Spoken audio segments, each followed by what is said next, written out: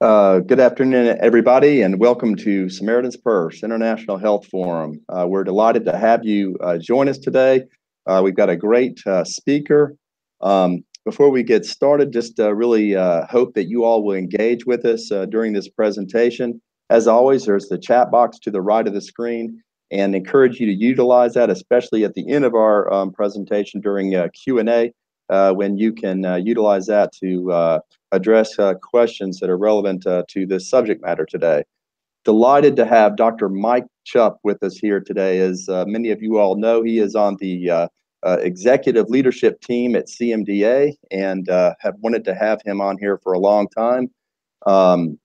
Mike just is an incredible guy. I did just want to start off in the very beginning. Just a week and a half ago, Mike lost his father-in-law to a very long battle with an illness. Dr. Wayne Butts, who had an amazing legacy as a doctorate of education and was an incredible influence on many people, including Mike. In fact, I want you to appreciate Mike's tie today. Dr. Wayne Butts was a lover of exotic and beautiful ties, and he left his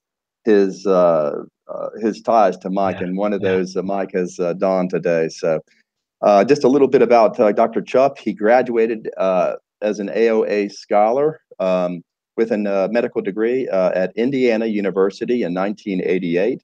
And then he completed a 5-year residency in general surgery at Methodist Hospital in 1993. He is a long-term member of the surgical department of the Southwestern Medical Clinic and Lakeland Regional Health System in St. Joseph, Michigan. From there, Mike left and went to Africa to Tinwick Hospital. And in August of 2016, he completed 20 years of service there as a career missionary with World Gospel Mission, serving at Tinwick Mission Hospital in Kenya. If you've ever been there, it's just an incredible institution. And now, as I said, Mike currently serves with the executive leadership team at CMDA in Bristol. And Mike is going to be presenting today, operating outside your surgical training comfort zone. I was teasing Mike, I'm an internist, and I'm hoping he's going to teach me to be a surgeon today. So with that, I'm going to turn it over to you, Mike. Well, thank you, Lance. I'm so grateful. Appreciate you pointing out the tie in honor of my late dad in love, as I called him, Wayne. And I've told the staff here I'm wearing a tie every day to come to work, even though that's not our dress code, in honor of my late father-in-law, Wayne. It is a great privilege to be invited by Samaritans Purse World Medical Mission to come and be a part of this international health forum, this webinar. And this will be a first for me, and they've been walking me by the hand, the staff, wonderful staff at Samaritans Purse. So thank you. This topic that I've chosen today, Lance, is because I am a poster professional for someone who likes things to stay the way they are. And my youngest brother, is a professor at Purdue University, and he teaches a class called Organizational Development. And he spends an entire semester talking to students about how to get people over their resistance to change. And the funny thing is, God led me on a path to become a medical missionary, and change is just a part of life. And this morning, as I was meditating and asking God to help me share about what it's like to be a career medical missionary or involved in any kind of medical missions, I got to thinking life as a career medical missionary is a little bit like always being a chief resident in whatever specialty that you enter, because you're responsible, like we are, those of us in medicine, as a chief resident in our training, you're responsible for people, but there's so much more to learn. And so you want to just suck up information and training from everyone that you meet so that you can keep increasing your capabilities. And so this talk is about pretending. Now, the other similarity is I think my income as a missionary may have been slightly less than when I was a chief resident. And so there are some other similarities. But the learning curve, I chose this title slide, and I don't know, folks, whether or not we've got the title up there, if I'm going to have a chance to see those coming up on my screen. There you go. I chose this particular graphic because you see that curve of that stick figure going up that curve. You know, they say people talk about a steep learning curve. Honestly, the learning curve in medical missions, especially for those doing procedures, I never found it to be steep, because that would intimate that it's over with quickly on the x-axis. But honestly, it's a slope up that's gradual and continues to go up and up and up, the learning curve. And that's what I want to talk about today. Could I have the next slide? So my medical missions career took me down two unexpected paths at Timwick Mission Hospital in Kenya during a 2-decade career that you see there, 96 to 2016. And one was actually having a specialty that I had no background in take over my career in Kenya. And the other was discovering leadership and management gifts that were completely untapped until life as a missionary physician in Kenya provided the right environment for them to actually fully develop. Could I have the next slide? So I have 3 basic learning objectives for all of you out there this afternoon, if you're in the Eastern time zone, and that is describe obstacles for referral in the developing world, because that's really why we end up having to make decisions about treating people doing things that we may not have been trained to do. Present WHO guidelines for safe surgery in developing world, which were established in 2009, and then to discuss how to prepare for unfamiliar surgical cases. Take the next slide. So in this regard, my inspiration is Dr. Ernie Story, whom I met as a medical student from IU in 1988. And Ernie, until his last testimony in front of 300 medical missionaries at Brackenhurst, when he said, "I just want you to all to remember, God is so faithful." And 2 months later, he passed away. And with only a 1-year internship in the Canal Zone, Ernie learned on the job how to do almost anything that patients needed over the course of 35 years. And yet he did this with a caveat that he shared with me early on when I was a resident visiting. He cautioned me, "Mike, these patients are God's special creation. Don't ever experiment on them, and don't ever take their lives for granted." And that really stuck with me my whole career as I thought about doing new things that I didn't feel like I had a whole lot of experience doing. Next. So Karen Salmason says, "The best things in life are often waiting for you at the exit ramp of your comfort zone." And I chose this picture because my first month here in Bristol, I was taken to an island on Lake Holston, and I jumped from a similar height, and I can't stand heights, and I was scared to death. And so I grabbed this picture. I'm a whole lot fatter than this guy jumping, so this is someone else. But well, when you hit, sometimes there's bruises, and you don't land the way you hope to land. So sometimes in medical missions, you do feel like you're taking a leap, and it doesn't always go perfectly. Next. Well, I've come across 2 contrasting attitudes over my 20 years with medical missionaries that I worked with at Tenwick, either long-termers or short-termers. And on the one hand, which is more and more pervasive, Mike, I'm just not trained to do that. And examples, of course, I'm an orthopedic surgeon, but I only do joints. Can't you just let me do joint replacements? That's useful. Or, okay, I may be an internist like Lance Plyler, but I don't do oncology or AIDS or dermatology or whatever. So just let me do general medicine. That's what I'm going to do. Or I'm an ER nurse. I just don't do OR nursing. Or I haven't done that procedure. I had a cardiac surgeon say, "Mike, I'm a cardiac surgeon. I haven't done an appendectomy since my residency. Are you really kidding me? I'm supposed to do an appendectomy." And so that's on the one hand. But then there are some who maybe it's worse, a little more dangerous. Whatever comes through the door, that's my mandate. My patient care world is the skin and its contents. And by the way, those specialists in Nairobi for me, but other capital cities in the developing world, they have no clue what they're doing. And so I'm the best chance these patients have. Why would I ever refer? Or, Mike, by just testing out this new procedure today, even though I've had a complication or two and it took me 6 hours, it's really going to benefit future patients. If just because this one suffered doesn't mean the future. Next slide. Well, my stretching got started early on in my career, and the picture up there on the left was me as a medical student assisting Dr. Roland Stevens at Tenwick, helping to do a thyroidectomy. And boy, that was a stretch. Never first assisted as a medical student in the U.S. And then also got to do endoscopy, to do some bronchoscopy, all as a medical student. And so this was exhilarating to get stretched, and it was just an indication that if I was going to come back and do this as a career, I was going to have to be willing to adapt and do new things. And I actually, as a college student, Dr. Plyler, did an amputation under the guidance of a missionary doctor in Kamakui Hospital.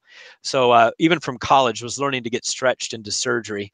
And Dr. Weshi, who was at Temec for 30 plus years, told me my first month there, Mike, I've been here 30 years, and there's no week that passes that I don't see something I have never seen before. So getting used to doing new things and seeing new things is just part of cross-cultural work in the developing world. So next, what I expected to do as I went to Kenya, I did not expect to do bones or brain. I expected to do the GI tract. And even after general surgery training, I was comfortable with abdominal surgery, all kinds, including removing ascaris from kids' GI tract. Next. And yes, ruptured appendix early on in my career at Temec. I was so delighted. I felt so good about doing an open appendectomy on a perfed appendix and right in my comfort zone. Next. But then quickly, of course, faced non-comfort zone cases like this gentleman whose right leg weighed 75 pounds. And he had elephantiasis. And he had been told in 2 other hospitals, you need a below knee or above knee amputation. And he came to Temec looking for another opinion. And if you'll look in the picture, his left leg, he was born with polio. So his left leg didn't work at all. And this man was an educated school teacher. He didn't want to lose the one leg that gave him a base to touch the ground, but it was dragging. He couldn't get around. And God, just by his own kindness, had caused me to hear a testimony at my very first Brackenhurst conference, an Ethiopian plastic surgeon who was talking about how to treat patients with elephantiasis, that you don't need to do amputations, but you basically, as you see there in the pictures on the right, that like peeling an artichoke, you peel off all those abnormal pathologic soft tissues, and underlying the muscle and fascia is good tissue. And so we did a skin graft. I was so glad that I was encouraged in this way to save this man's leg. And then the next picture you'll see in the follow-up next. The next picture is the slide of him in the clinic in which the graft is mostly taken, and he's very happy. His name is Moses. He was able to go back to his classroom and use his walking stick much more easily, and it was a blessing. But this was a stretch. I had 3 people pick up the leg to put it on the OR table. But afterwards, the exhilaration of trying something new and knowing that God was on my side to have me cross paths with an experienced plastic surgeon was a great encouragement early on in my career. Next slide. Or this Maasai warrior that I saw around midnight one night at Tenwick on the receiving end of a cattle raid. The Kipsigis people were waiting for them and shot him with an arrow right through his right eye. And this looks bad enough. The orange paint was lead-based paint. And if you go to the next slide, that was bad enough. But if you'll just take a look, that lateral x-ray, if ever I almost peed in my pants as a surgeon, it was looking at that lateral x-ray. For sure thought maybe it was around his spinal cord, but the AP showed that the tip of the arrow was right behind his mandible. So, I mean, you're never going to see in the longest surgical training program in the United States. So next slide, you're never going to be trained how to take care of this. The arrow passed right through his right globe, his eye globe, and was right behind the mandible. And so just a little bit of MacGyver action here. I'm sure the Bard Foley catheter company never envisioned their catheter passing through an eye and through the right side of the face like this, but put it on the shaft of the arrow and pull the Foley catheter through his right eye, through his right face, and then pulled the catheter back through and did irrigation so I didn't have to fillet open his face to wash out this dirty arrow tract. And I would say that, I'd like to say that this is something I carefully thought through, but it just sort of happened and came together. And next picture, he recovered fairly well. He did need eventually an artificial eye for that right eye socket. And the really neat thing, of course, what motivates us in the church to get involved in medical missions is to present the gospel of Jesus Christ. And John, this Maasai man, he heard from our chaplains the truth of God's love for him. And Bible says, if your right eye causes you to stumble, gouge it out and throw it away. It's better for you to lose one part of your body than to let your whole body be thrown into hell. And John found eternal life even though he lost his right eye. And that's the arrow that we removed there. So we're delighted, not that that we figured out and we behave like a MacGyver, but that the gospel of Jesus transformed another life through our ministry. Next slide. So on the path of doing surgery, I went on a detour, and I said my life is I'm a poster professional for change. And that detour was into orthopedic surgery, and every third bed at Timbuk Hospital when I got there were patients with fresh fractures, bone infections, or complications of bone treatment at other hospitals. So next slide, I discovered a new surgical passion and found out that I really enjoyed fixing fractures and helping people walk again, or children with their supracondylar fractures being able within 6 to 8 weeks using their arm again without it being crooked. Next slide. So I went from a focus on the GI tract and bowel to bones, and ended up treating thousands of fractures over 20 years at Tenwick, and really loved it. I found that I was more visual of a surgeon than I thought I was. In general surgery, we don't generally get to inspect our work because it's usually in the abdomen or somewhere else. But here you get to inspect your work by x-rays, and patients, young people, whether they have spine surgery or knee surgery, can walk again, and it's really rewarding. Next slide. And even cervical spine surgery. We had a lot of patients who would come in with C4, C5 fracture dislocations, and that was very scary for this general surgeon to tackle. But I had help from visiting neurosurgeons like Dr. Burt Parks, who showed me how to do it and gave me the instruments, and it was remarkably like accessing the carotid artery, only you just pull the carotid out of the way, and there was the anterior cervical spine. And then next slide, toward the end of my career, I would have never guessed it, that I'd actually be teaching orthopedic residents how to do less invasive techniques of fixing fractures like femur fractures. And our president of CMDA, Al Weir, in February shared with us that if God showed us in advance all that he had planned for us, we might be excited, but some of us, including yours truly, might just go into hiding because we wouldn't believe what was coming. Well, next slide. I had a great partner and gifted surgeon who's probably the most courageous surgeon I've ever worked with, Dr. Russ White, who, by the way, had his own knee surgery yesterday for a partial knee replacement, and I hear he's doing okay. Had only a year of non-cardiac thoracic training in England. And he made a huge impact for about 14, 15 years that we were together on esophageal cancer in Africa, but he kept seeing a great need for heart surgery because it wasn't being offered, and children were dying, adults were dying with rheumatic heart disease, and he was willing to be stretched. And now, if you'll forgive the pun, he's on the cusp, a good cardiac term, of launching the first mission hospital with the help of Samaritan's Purse and Franklin Graham, a cardiac hospital and cardiac surgery training program in East Africa. So I was blessed to have this iron sharpening me throughout my career. Next slide. And I was just with Dr. Jim Brown in West Africa this year, amazing surgeon who's the program director of the PACS program. Jim has learned to do an amazing array of different kinds of surgery. I took a picture of him doing a scope on the brain, a ventriculoscopy on a child that had hydrocephalus, and opening up the third ventricle on this child. And so I'm just in awe of what God has done with some of his servants and stretching them to be able to meet needs, and then setting that example for PACS residents. So next slide. I wanted to quickly go into what's in the literature. This article from earlier this year in World Journal of Surgery, are American surgical residents prepared for humanitarian deployment? And the answer is, wow, the comfort zone is getting smaller and smaller. And their conclusion when comparing the logbooks of American surgical residents versus Doctors Without Borders logbooks is there's a huge difference. And the biggest difference, OBGYN, 47% of cases in the Doctors Without Borders logbooks, 0.1% in the US experience. for a general surgery resident. Orthopedics, 21% of cases in Doctors Without Borders, 1.9% in a U.S. general surgery resident log. So their recommendation was we need new mechanisms for getting relevant surgical skills if we're going to better prepare our surgeons in America to be global surgeons, if you will. Next slide.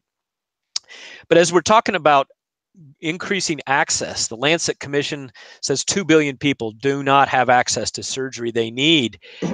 We have to couple that with the World Health Organization saying, but you need to be doing safe surgery. It saves lives. Next slide. And so they came up with some guidelines that I just wanted to quickly go through. And these are basic for all of you involved in doing procedures. These are just clear, obvious things, yet they make a difference. And if we pay attention to basics, even as we're adding new procedures and doing new things, if we will take care of these 10 things, then we'll have a much higher chance of succeeding in doing new stuff. Correct patient, correct site. I can't tell you the number of times I'd walk into a room, the staff had already given spinal for a partial hip replacement, and they had the patient on the wrong side because the elderly patient who was confused said that it was on the left side, but really it was a right femoral neck fracture. So make absolutely sure that this basic correct patient, correct sites attended to. Avoid anesthesia complications. Most critical task, getting a trained professional anesthesia provider to be present throughout the case. Prep for airway management. And this includes being ready to get control of the airway even during a spinal or regional block. And remember that in a difficult airway, that you should think about an awake intubation or switching to regional anesthesia if your anesthetist determines it could be tough. Prep for high blood loss. If you're going to do a risky procedure, have an adequate blood bank ready. Basic, especially if it's an elective procedure and you don't have blood, you should refer the patient. Know the patient's allergies. Minimize risk of soft site surgical site infection through antibiotics. No retained objects. At Tenwick, we went through some tough times. Dr. White and I did because we were passing sponges one at a time and we lose track. We learned that you pass sponges in 5s and 10s, and then you can have much more accurate sponge counts. Secure and accurate specimens, effective team communication, and then routine surveillance of surgical capacity, volume, and results. All of these, WHO said, are very critical to safe surgery. I'll take the next slide. Well, what stops us from being able to refer patients to more trained specialists who are in bigger institutions? Well, finances. In many mission hospitals, current bills must be paid and a deposit ready for the next level of care. And this could be hundreds, if not thousands of dollars for a patient and their family. They have fear. It could be possibly tribal fear. In other hospitals in another region of the country, their fear that they'll be ignored or abused. Often it's just the unknown of a bigger city, the capital, that the family may never have been to, and trying to navigate the medical system seems daunting. Lack of familiarity. Here this refers to us as missionaries or our national staff even who don't really know what's available out there. And we assume that specialty care in a particular discipline isn't available when we really haven't checked and we're in a bubble and we don't have adequate knowledge. That sometimes stops us from referring. Lack of options. Truly, there may not be options. If you're in Niger and Galmi Hospital, there truly may not be options for referral for advanced neurosurgery. Transport is difficult and costly. It may not be available. And then there's just time. Sometimes our patients need intervention quickly, and there's not time to get them to even the specialists who are available. So this elephant shows you a temporary obstacle. Next slide. And in Kenya this year, the flooding took out the main road from Tenwick to Nairobi. And this is a little bit more of a long-term obstacle of actually getting patients to the capital for care by specialists. Next slide. In the big picture, if we're looking at in the long haul, the long term, this author pointed out that our long-term goals are to develop surgical specialization. And while as a general surgeon and as the PACS program, the Pan-African Academy of Christian Surgeons, we want to train broadly experienced surgical residents to do all kinds of specialties. In the long run, Africans want to see development and surgical specialization. So let us never stop progress in this area. And this author, Fernandez Cruz, pointed out, in the context of surgeons working anywhere with clear limitations in infrastructure or non-urban areas, this specialization should be promoted to provide the best care to patients. And at Tenwick and other places, we've seen orthopedic residencies spring up, talking about having OBGYN residencies spring up, and not just thinking that it's only generalists who should be promoted. Next slide. So if you're contemplating as someone involved in global surgery or cross-cultural developing world medicine in any specialty, internal medicine, OBGYN, you name the specialty. If you are considering extending to do something that you've never done before, or that in your conscience, you know, this is going to be a stretch, God's going to have to show up, I'm going to have to do a lot of preparation, I have this little mnemonic to help us remember what are some factors we need to think about. First of all, have we been transparent with the patient and family? And I had a great role model, I mentioned earlier, Dr. Bob Wesche. Even in cases which he had done many times in his career, he still explained his patients his lack of a specialty training in the given area and his willingness to refer to the capital or another hospital if the patient or family desired to do that. And so he was very open with them. 95 out of 100 times when I observed, families appreciated his reputation, his honesty. He's a Christian in a mission hospital. They chose him as opposed to going to another place where there might be a more trained specialist. So let's be transparent, and transparent with other doctors. If you're a short-termer in a hospital with long-termers, be open about what you have and haven't done, and then work together to make a decision, a wise decision, on whether or not you should be doing this procedure or this treatment. So the R is risk versus benefit. I was just in Cameroon in February.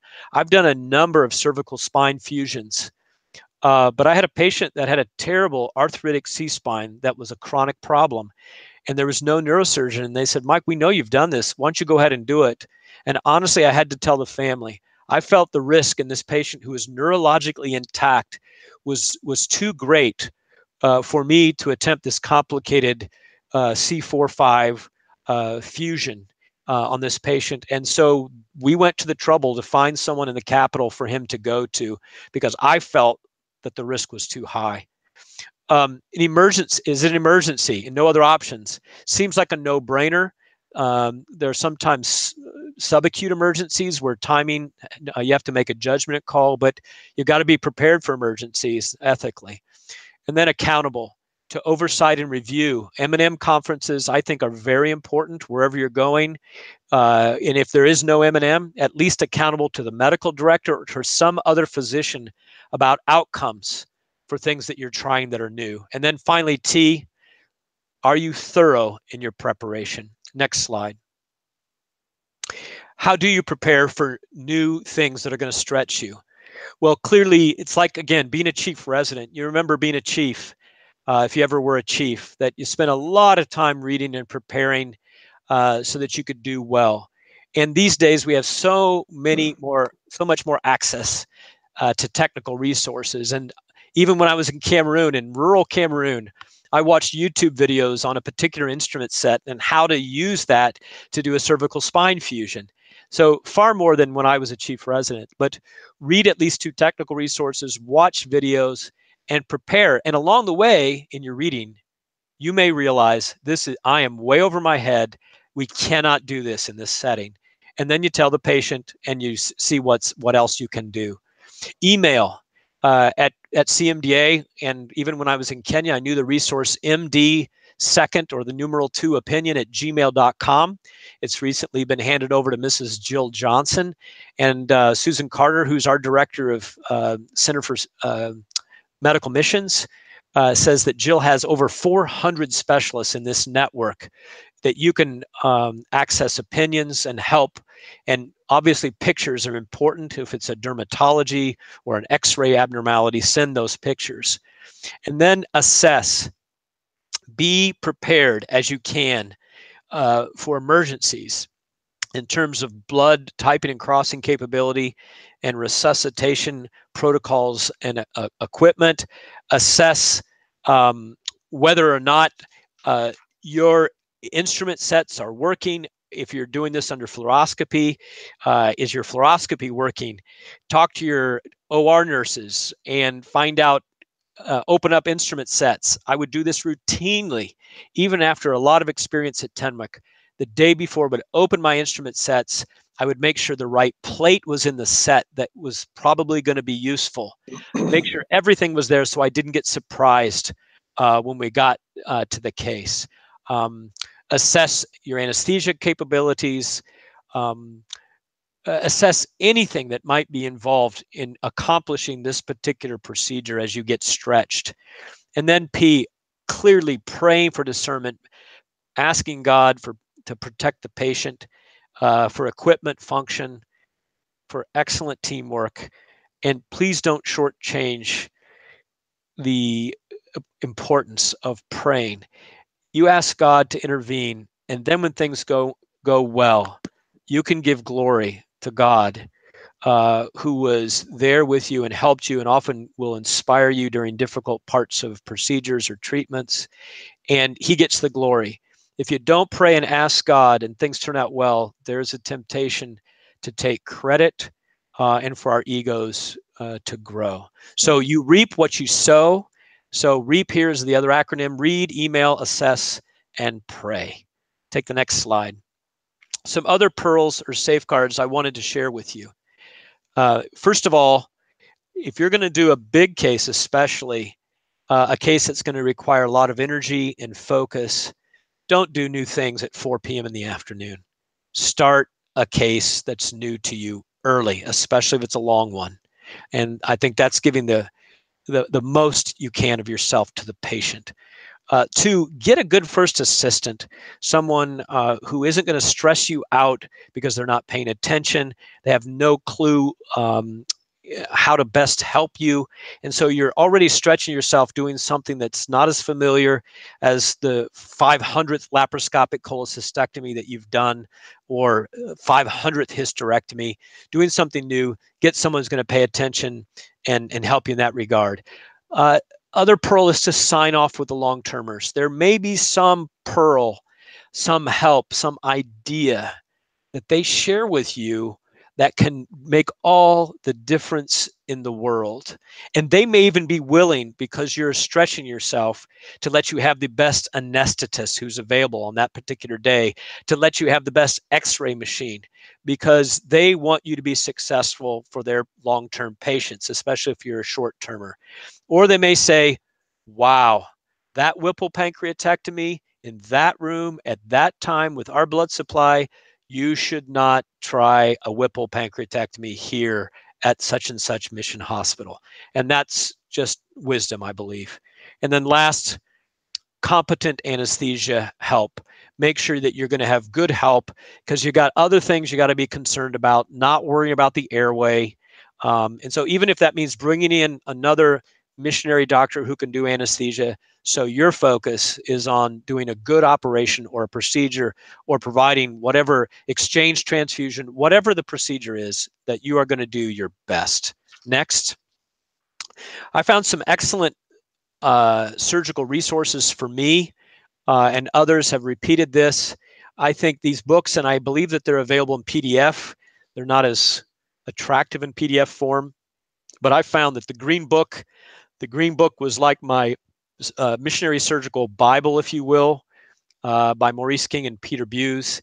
And especially in places where you do not have advanced instruments or operating capabilities, King and Buse have produced a volume here, especially for trauma, that is so useful. The back cover is actually what kind of fractures are amenable to traction and which are not. It's so important they put it on the back cover of their book, their primer.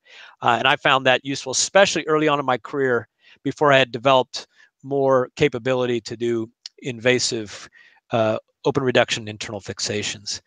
Primary Surgery Volume 2 is a non-trauma edition. lots of really good hints for doing all kinds of surgery. And the chapter on osteomyelitis, chronic osteomyelitis, very, very helpful. And I put their free downloads are available. Next slide.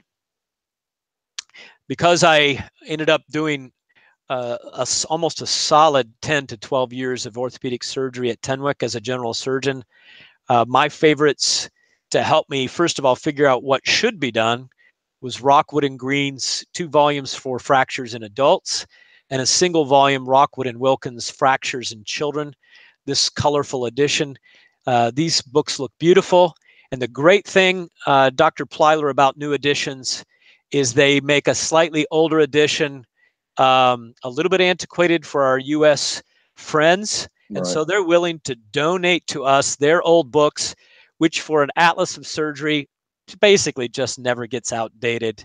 And maybe it'll be black and white like the other book there, Hoppenfeld and DeBoer, Surgical Exposures in Orthopedics. The best gift that any surgeon gave me in 1996 as I was going out the door of my hospital in Michigan was an old brown, black and white version of this.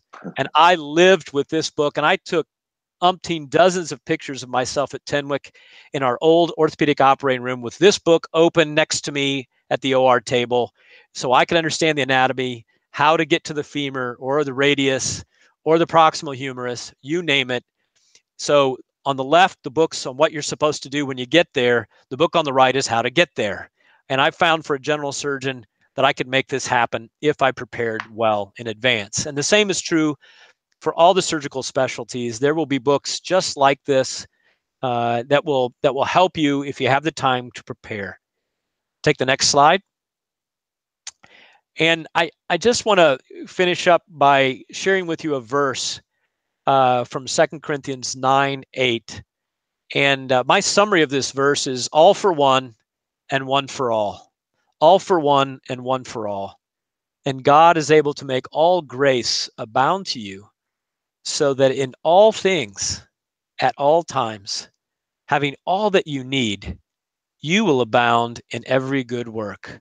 So God takes all of those things and gives them to one, to you. What a privilege.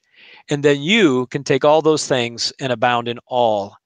And of course, the point here Paul's making is he's talking about spiritual things, but I think also in service for the King, we're trying to help the poor in the developing world as we do cross-cultural international health, that I believe that as his grace abounds in us, all kinds of technical things were capable. I mean, you think in the Old Testament, God enabled, his spirit enabled technicians to build the temple, to build Solomon's temple.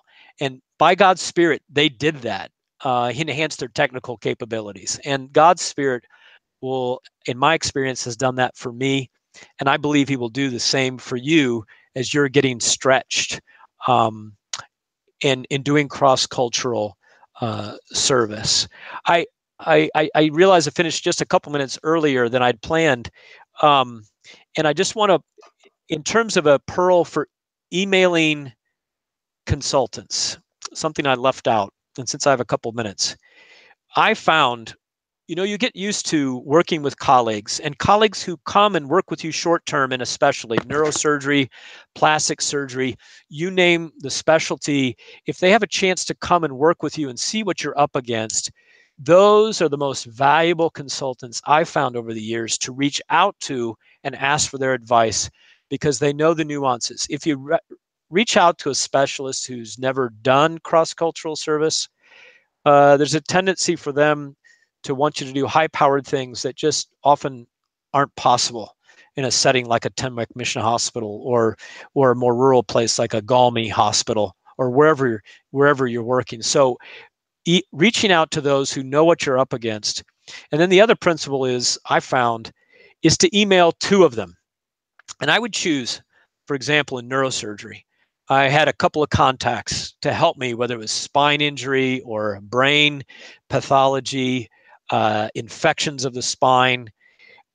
I would reach out to a colleague that I knew was fairly conservative, and I would reach out to a colleague that generally was very aggressive.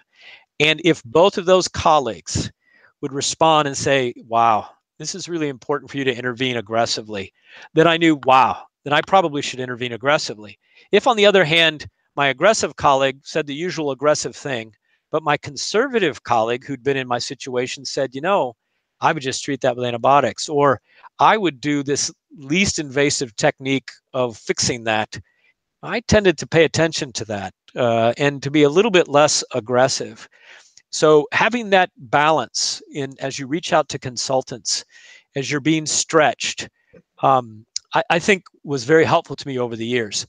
Here's another little caveat, is that I've told the residents at Tenwick in orthopedics and general surgery, let us never be guilty of being more aggressive or trying more cutting edge treatments than are done in the West. That doesn't make any sense, that we would be pushing the envelope more than what the West does. And believe it or not, occasionally we would try to do things and we would try to be surgical when the right treatment of 2017 or 18 was antibiotics. So why would we do that? Especially if we have the same antibiotics and it's oranges to oranges. So Dr. Plyler, I've finished still a little bit early, but I'd be happy to address any questions that might come up. I do see here one question that's come up on the chat. Yeah. So before we get started with the Q&A there, just want to say phenomenal presentation, Mike. That was encouraging to me. I might even try some surgery sometime. No, I'm kidding. Don't worry. you wear a tie too much, Dr. Plyler. Yeah, you're like me now. Yeah, but no, I just want to ask our audience if they would just encourage them, if they don't object, just to type in their name and their location, just to give us a good idea of who is joining us and just who we can reach out to. Encourage you also, listening audience, just to invite more and more of your colleagues, as we really want this to be a tremendous support for Samaritan's Purse and other organizations. But back to our presentation, Mike, that was phenomenal.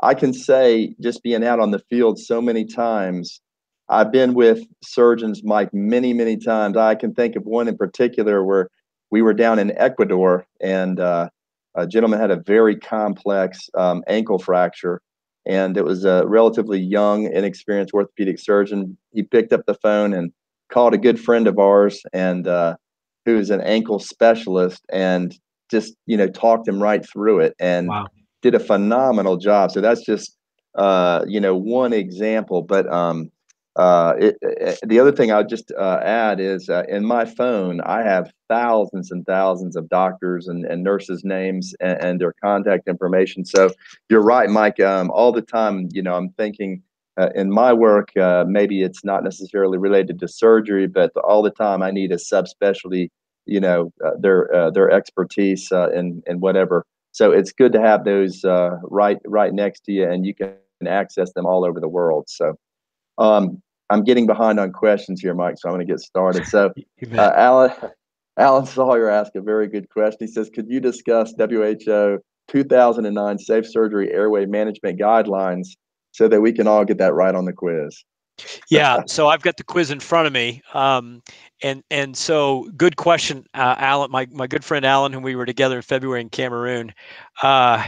So there are a lot of principles. I don't have the time to go through all of them, but I would say download those Safe Surgery Guidelines 2009. I did that. It was a piece of cake, and there are 10 basic principles that I had on the slide, and there's a whole page of highly recommended, differentiated with strongly recommended versus just a standard recommendation.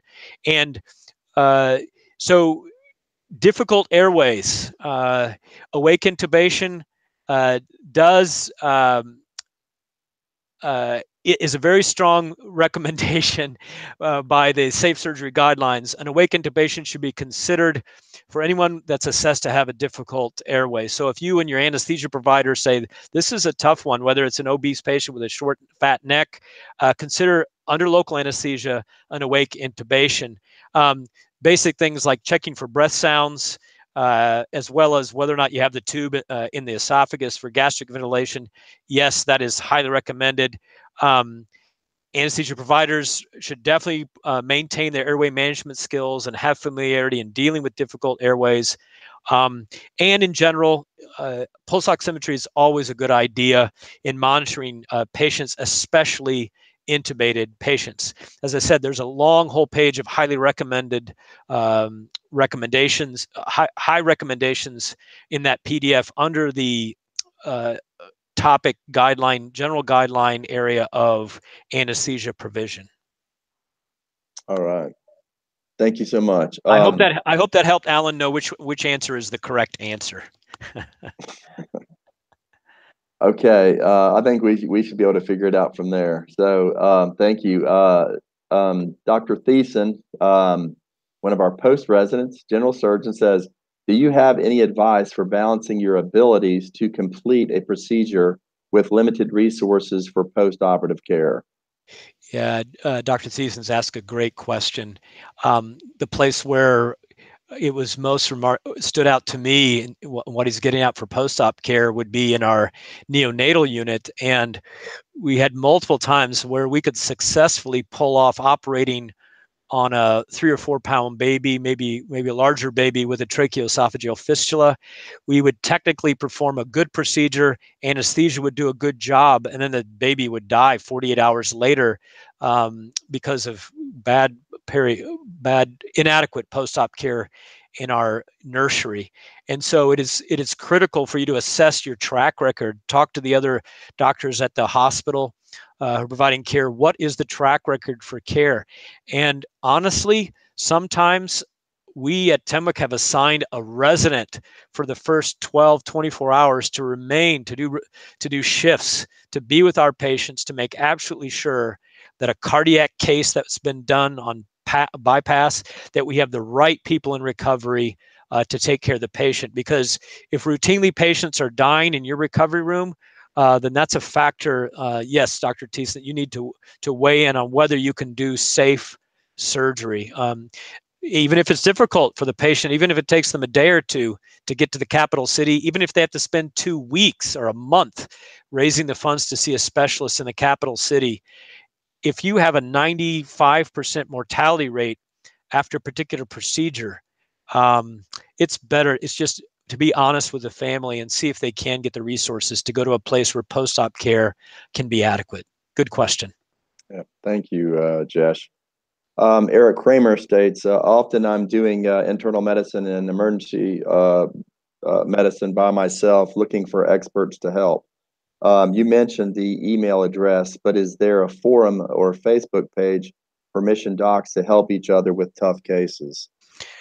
Wow. Well, again, my world is surgical, and I know that the PACS, that the PACS folks, the PACS organization, has a forum, especially for their alumni, to discuss tough cases. So if there are surgeons or surgical subspecialists out there who would like to get involved in that forum where they talk about tough cases among the expats and among the national grads, then get a hold of Keir Thielander of PACS, and he can give you the details on how you could get on that mailing list and be a part of that forum.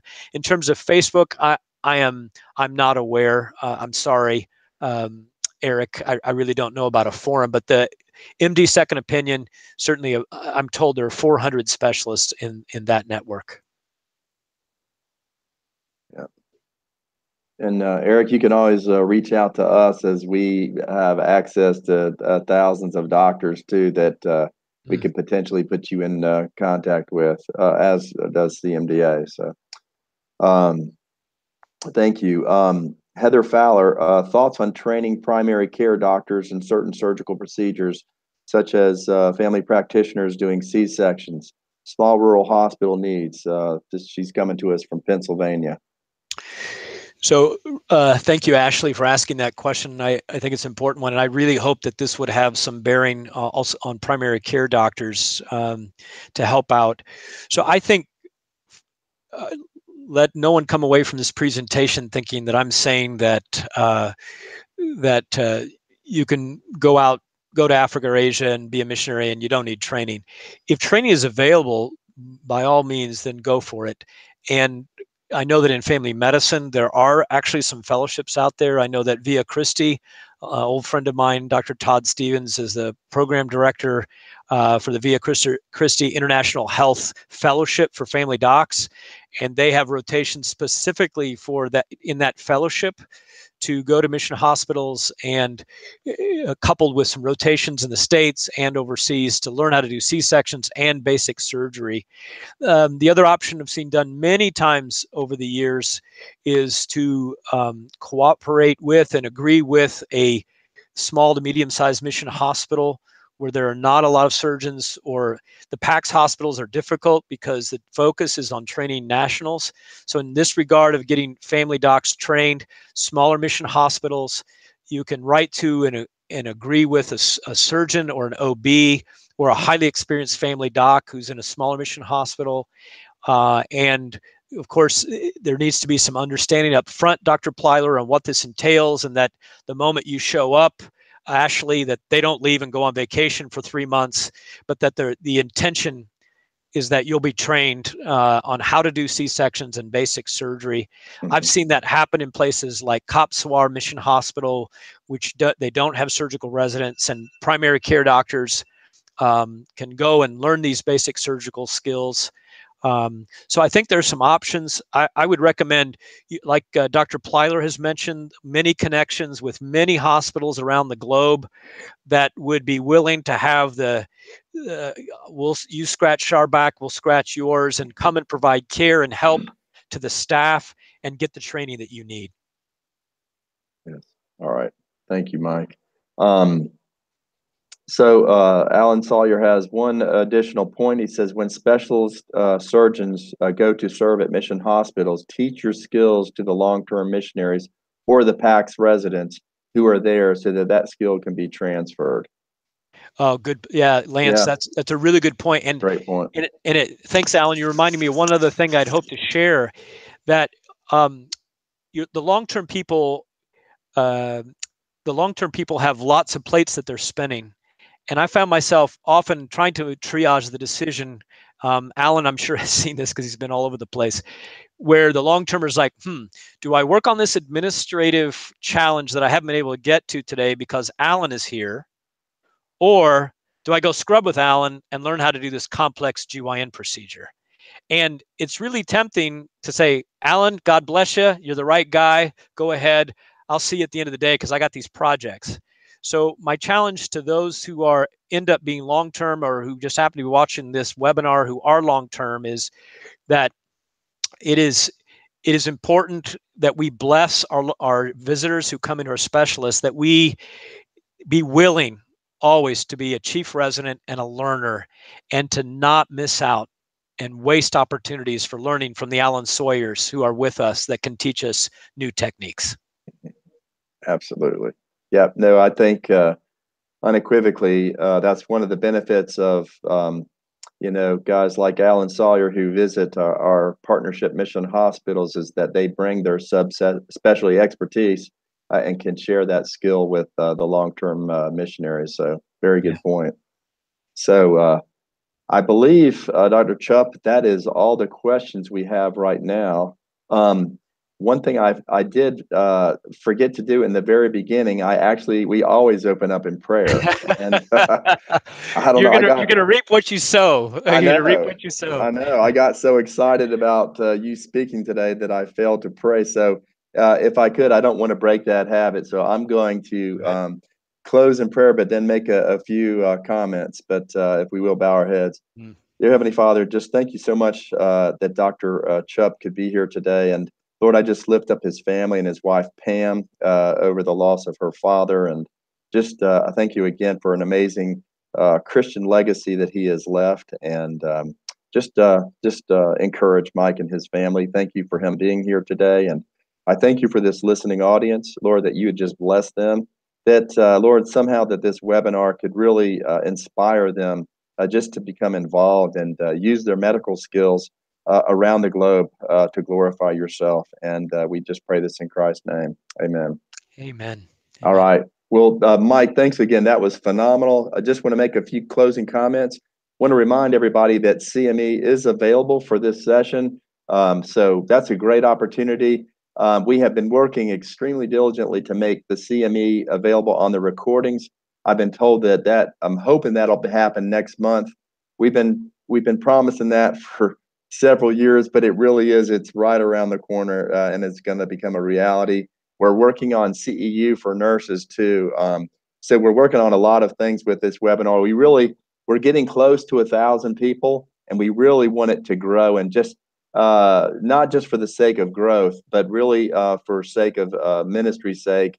Really, I'd love for it to be a meeting place where it can be more than just a webinar, but kind of maybe what Eric Kramer was just alluding to. Maybe it's a place where we can converge and really feed off of each other's expertise, and it just be a place of engagement and encouragement. So help me grow the International Health Forum.